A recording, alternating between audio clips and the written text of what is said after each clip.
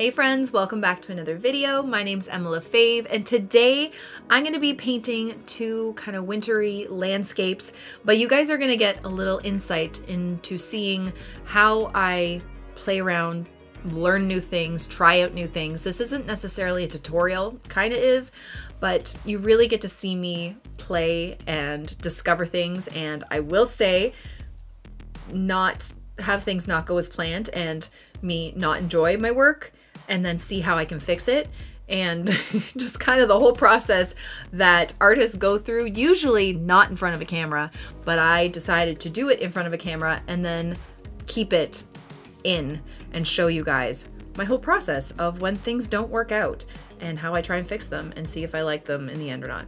This is long, but anyway, I hope you enjoy it and I hope it's valuable. So let's just jump into the video and get started.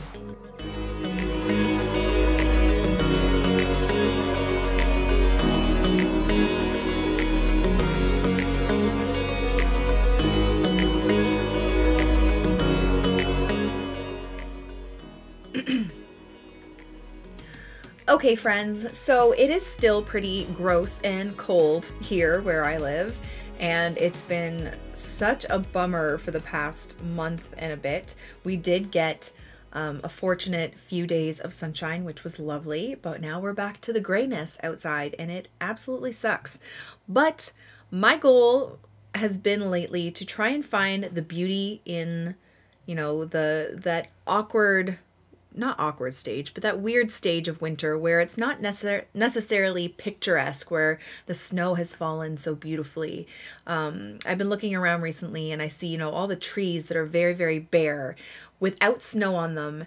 And you just see this kind of like brown, like almost like a burnt sienna kind of background against the blue sky, and there is some beauty to it. So I kind of wanted to try and capture that today, but it's not necessarily me showing you a painting that I've been working on. It's me kind of showing you how I want to play around with what I'm seeing outside. So I'm going to try some things. Hopefully they work and you can just paint along with me. But I'm trying to capture some sort of beauty that I'm seeing in this unfortunate season here in Canada, which is those blah winter months. So I am painting on my Cadmium watercolor pad. I just taped halfway because I want to do two. I want to play around with two kind of landscapes. I want to do one with more of like a clear sky and one more with the clouds, but same kind of thing. I'm just kind of testing out what I've been seeing around. I have my Paul Rubens watercolors here, and I have this flat wash brush, which I'm going to be using for the background sky. I have my size 6 and my size 2, and maybe even a liner brush for some details on the trees, but we'll see how far that gets us. And maybe if I feel like it, I might add some bleed proof white. Not really sure. But I'm just going to kind of wing it today and talk to you about my process of just playing around with what I see outside. Okay, so for my first landscape, I want to wet from the horizon line up. So I'm just going to pick just slightly below midway, and I'm just going to wet the background. I just find it's a lot easier to add the color down when it's already wet, because what I want to do, oh, there's some pink in here. What I want to do is I want to have a blue sky. This is going to be one of the more blue kind of days. But then I want to use the wet on wet effect for the trees, the brown trees kind of bleeding into the sky. So I'll kind of show you what I mean. The pink is coming from this side here. I see now. It's fine. We're going to make it work. Okay, and for the blue, I'm going to use this, I think it's like cobalt turquoise light almost. It's a really bright blue. I want it to be a bit brighter because we are going to be using a lot of brown, so I want the blue to be nice and bright.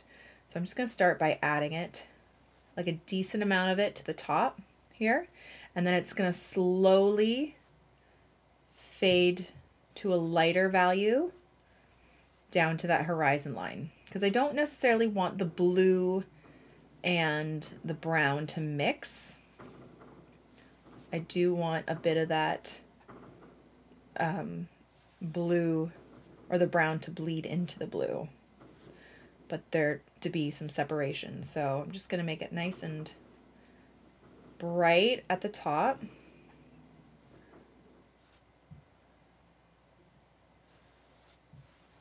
And then I'm just slowly moving it down so there's less pigment on my brush as I'm moving it down. Okay, I don't know if you can hear that in the background. I think my son found one of those doorstop things and he's just flinging it. So that's what that sound is. Okay, and then as I'm bringing it down, I'm going to wash off my brush gently, dry it a bit, and just bring it down because I want it to be really, really light here where I'm going to be placing the brown. Okay, so it fades into a lighter blue, a nice gradient. If you want to make the blue up there a little bit darker, can't remember which blue is which, you can always make it a little bit more intense with a slightly darker color at the top, just so there's a bit more of a gradient from dark to light, but it's totally up to you. And now while it's still wet, I'm going to grab my size 6 brush and I'm going to grab some brown. Forget which brown this is. I don't think it's burnt umber. It looks a little bit more like a burnt sienna. And I'm just going to go along the horizon line like this, just so I can see where I'm putting it. And then I'm going to mix it a little bit with a darker brown. If you have a black, that works too. And I'm going to start tapping it to hopefully get these bleeds. I'm going to have some that are higher and some that are lower. Okay.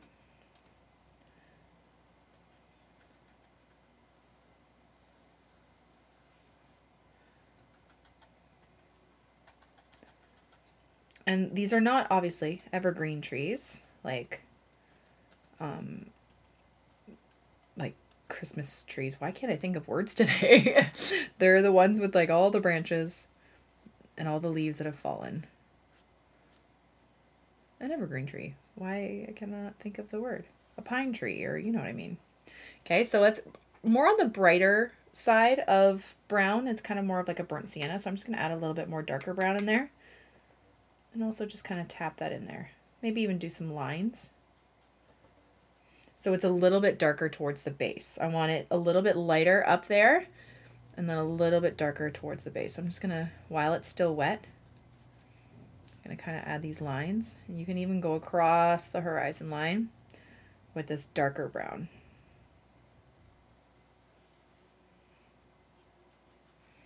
And because it's wet on wet, it should still kind of be blurry and fuzzy, those lines.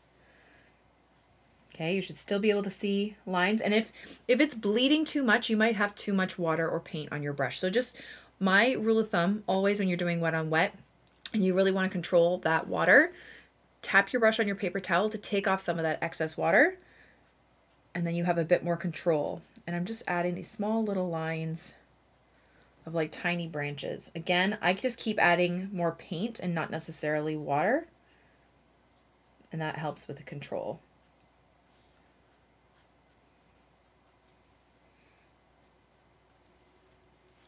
I like it. I like it. I like it. Okay. I've been eyeing this color out in nature recently. I feel like it's such a beautiful brown. I'm just going to blend this a bit more. I feel like it's a little harsh. Okay. And we are going to do some more detailed branches. This is just like the kind of background blurred out version. Just going to add a little bit more darkness to some parts just so it's not so like just vertical lines. I want some kind of horizontal lines. And I feel like I need a little bit more darkness at the bottom here. Again, not a lot of water. You don't want it to bleed out everywhere. Okay. Okay. Then I want to do the snow, and the snow is white, but I don't want it to just be white. So I'm going to use a blue to get that shadow, but I want to use a different blue than the sky. I want to use a warmer blue, I think. So I'm going to grab some ultramarine, if I can remember. I think it's this one. Just a little bit. I'm going to go over here. It's a lot. Oops.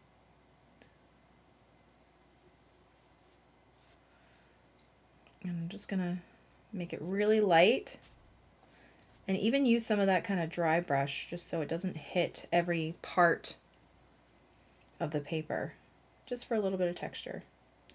I actually kind of want it to be darker on the sides than in the middle.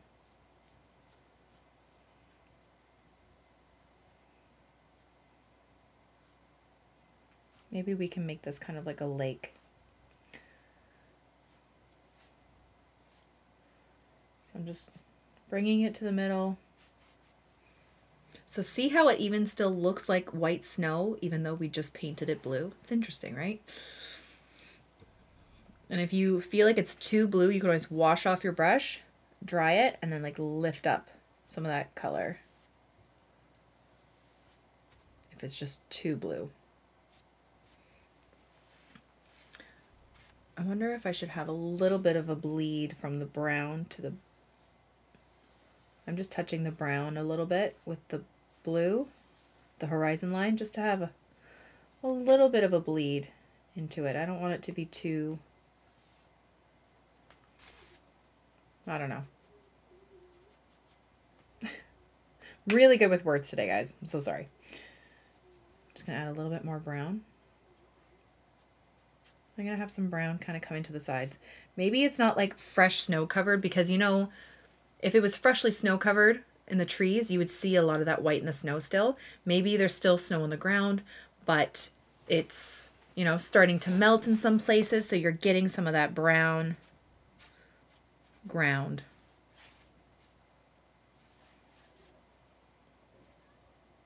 Yeah.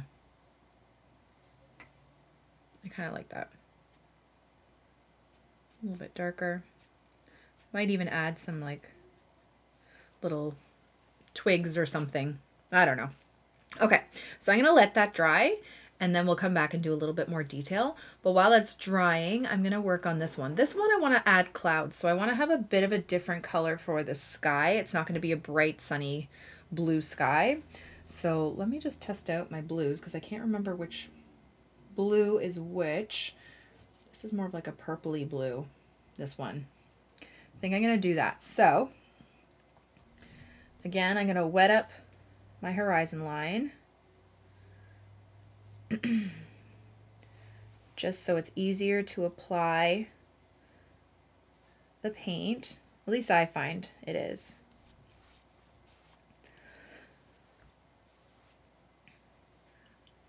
Okay, so I wet it up about halfway.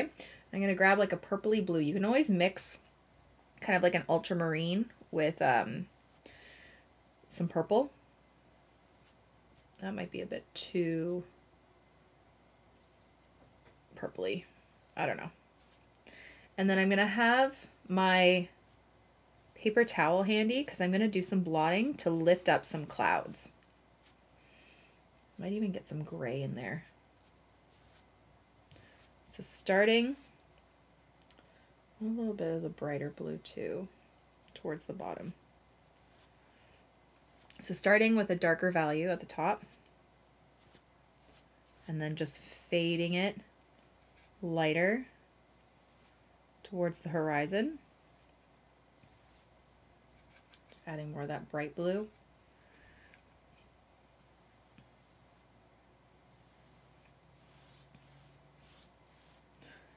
Okay. And then I'm going to grab my paper towel. I'm going to kind of create like a ball, just sticking my finger in there, create a little bit of a ball, and I'm just going to dab some clouds.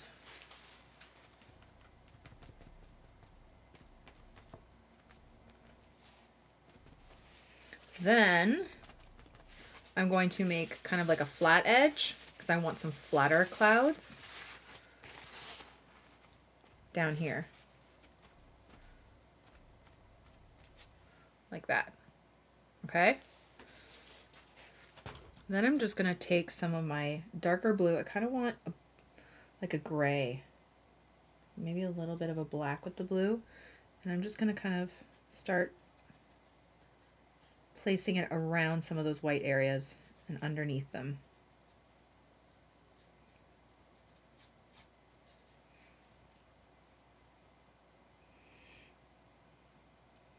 Just a little bit. So I'm placing it mostly on the purpley sky that's still pretty wet. I'm just going to try and blend it into these blotted areas.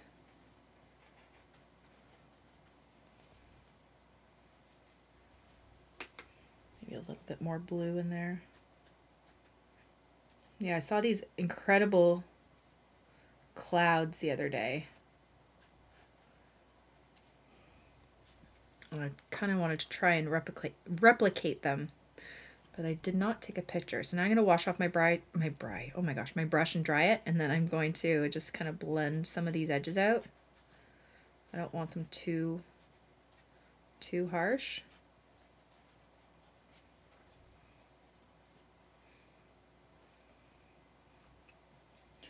Try and add a bit more blue in there.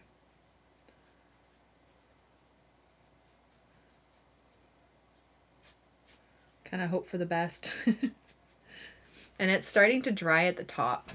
And I want it more of a textured sky anyway, so I'm not too worried. Just really, when you're working like this, try not to have a lot of water on your brush. Just keep tapping it on your paper towel just to make sure, because it's easier to blend, and then you don't get those crazy blooms when you go back to add more color. I'm going to get a bit more of that purpley color just because I need to wet it up a bit more again. Just a little bit.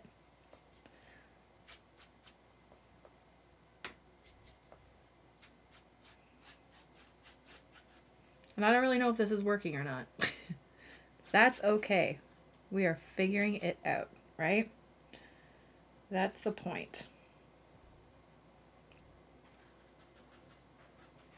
I might have to dab again. I want it to be more of like a chaotic kind of sky of clouds. You know, a little bit of dry brush, maybe a little bit of that lighter blue.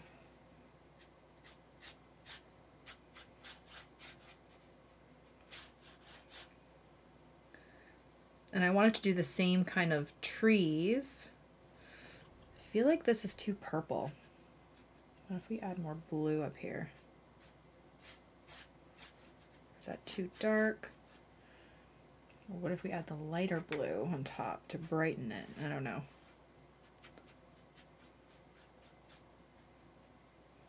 I don't know if that's working or not. I don't think it is, but that's okay.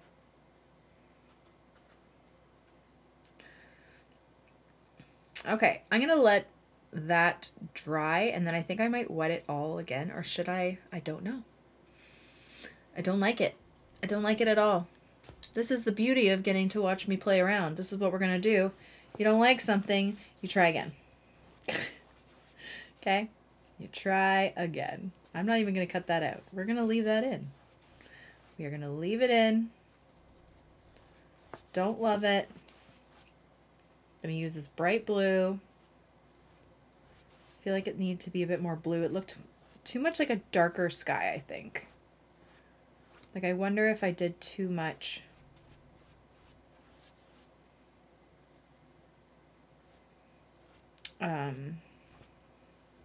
While it was drying, you know? But we can use this. We can do something with this. So, try and make that lighter. Okay, let's try this again. I want to add some clouds. Clouds are some of the most difficult, I find, things to paint. And there's only so much you can do to lift paint. So, I mean, only so many times you can before you kind of just start losing the integrity of your paper. So maybe we just have a very textured sky. Maybe I'll just leave it like this. I don't like it like this, though. I wanted some shadows, so I think I need to work a little faster with some of the shadows. So I'm just placing some darkness around those blotted areas, I think. But I don't want to do too much, because I feel like that's where I went wrong last time. So this is indigo that I'm using now. Trying to get some of those darker, moodier bits. I don't like this either. That doesn't look good either. What do we do now? And we accept that this may not be something that we like.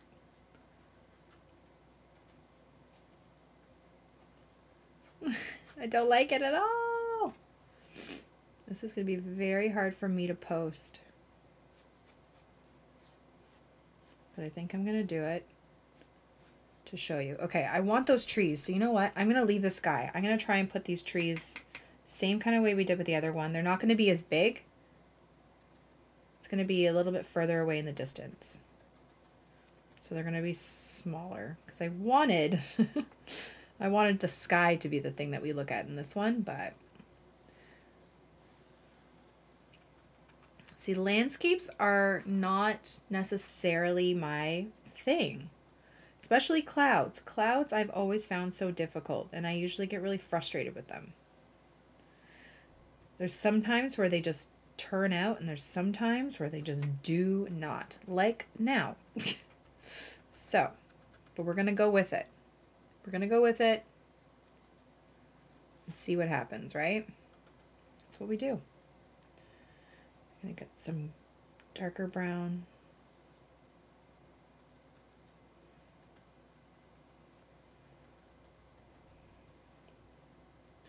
Wonder if I should put some green. I think also the purple was the wrong choice for this. I don't know. What if I get some green for some of the evergreen trees in the background? Just little bits of green, just to change it up a bit. Maybe, maybe not.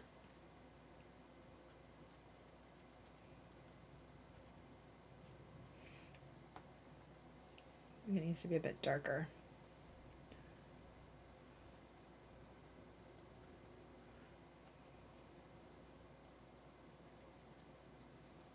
And I'm just doing these like vertical lines and then kind of tapping on either side.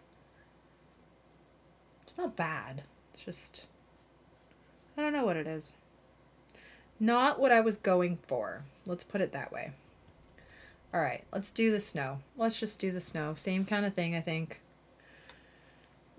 Let's grab our kind of ultramarine. Not a lot though.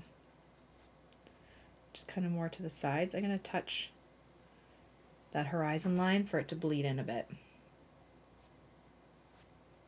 want a bit more texture in this one, so I'm just going to use a bit more of a dry brush.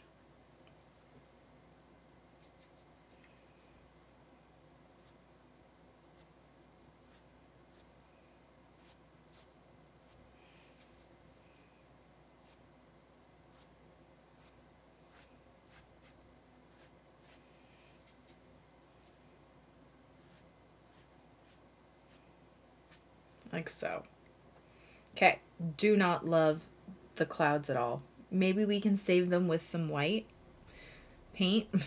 I don't know, but whatever it is that we're going to do to it, we're going to let it dry. We are going to let it dry. And then here, I didn't want to do too much. I'm going to grab my smaller brush and a darker brown. And I just wanted to do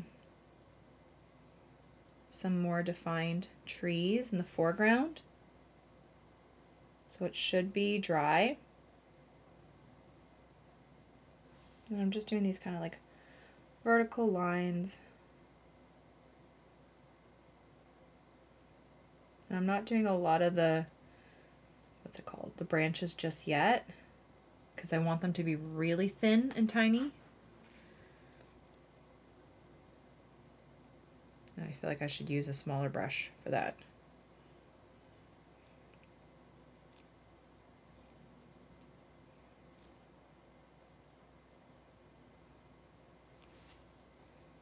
Just so some of those lines that we did while it was still wet are more the wet, or the like out of focus ones, and then these ones that are sharper are just more in focus, to give it a little bit more depth, hopefully.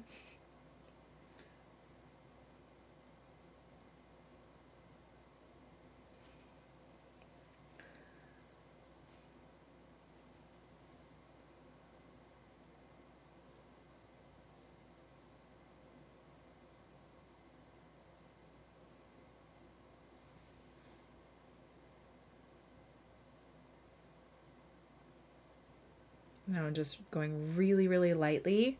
Actually, I'm going to grab my smaller brush, my liner brush.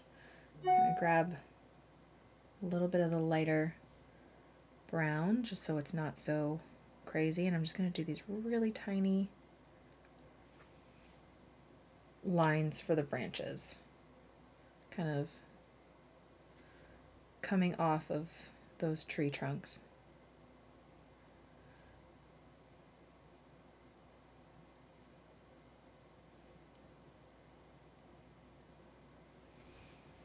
And it doesn't need to be a lot of it.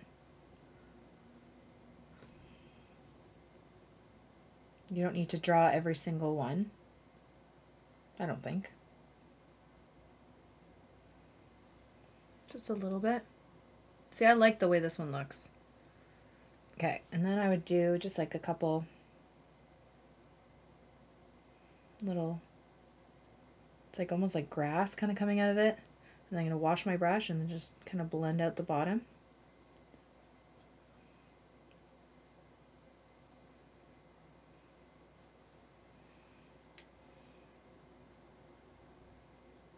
Some up front maybe. Like that, and just kind of leave it. Nothing too crazy. And I like that one. And then we go back to this one, and I don't know what I'm doing. Okay, maybe if we define the trees here. This is kind of dry. What if I add white? I feel like the sky is already a bust. So when you get to a painting where you're just like, I don't like this, instead of stopping, just try some new things. I'm going to add some white and just see if this kind of helps. Just fluff up the sky a bit. I don't know. I really don't know if it's going to do what I wanted it to do. Okay, but at this point, when you don't love something that you do, this is almost like, instead of looking at it as like a setback, look at it as an opportunity to experiment with something, knowing that the outcome may work, may not work, but it doesn't really matter, because if your plan was to kind of like just throw it out the window anyway, you might as well try new things, and then you might surprise yourself and see what works and what doesn't. So that is my little piece of advice when painting with watercolor and things don't work out the way you necessarily wanted it to. Okay, now I'm going to add some of that blue with my white. Let's see if I can get a more opaque shade.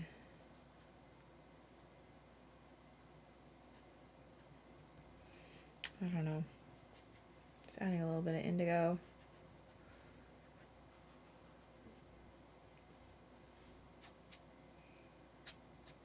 Kind of want a little bit more dry brush. Or maybe not. It's not bad. There's this part that's driving me kind of crazy. Just going to turn that into a darker cloud. Maybe the clouds get darker. At the bottom, it would have been helpful if I took a reference photo when I saw what I wanted to paint, which I didn't, and I totally should have. Always take a reference photo. Why not, right? Especially if you're trying to paint something that you saw. Definitely should have painted or got a reference photo of this. But I mean, I feel like it looks a little bit more textured now, and I kind of like it. So may have saved it with this. I don't know. You can let me know in the comments below what you think. Okay. Either way, it's not the focus of the painting. Okay, let's get on these trees a little bit, because I do want to make those a bit more in focus. So I'm going to grab my dark brown again, and then for these trees I'm just doing the same kind of thicker trunks, but more so lines, just vertical lines, just on the brown.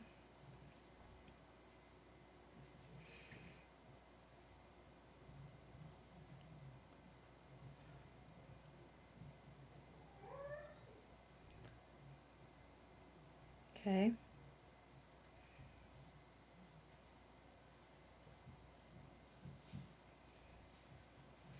Nothing too crazy.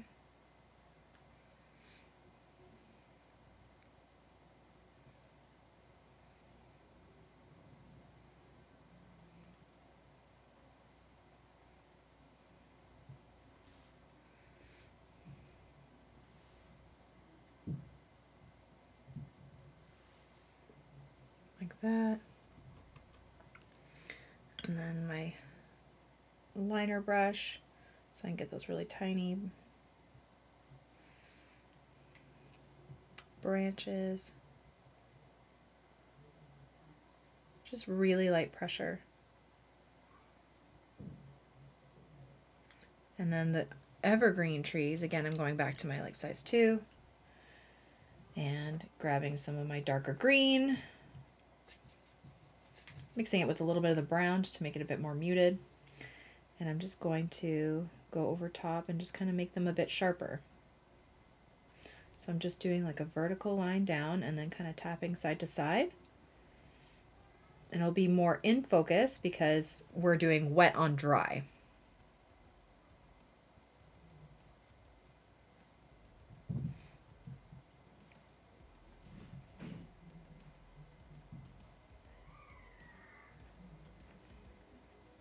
Like so.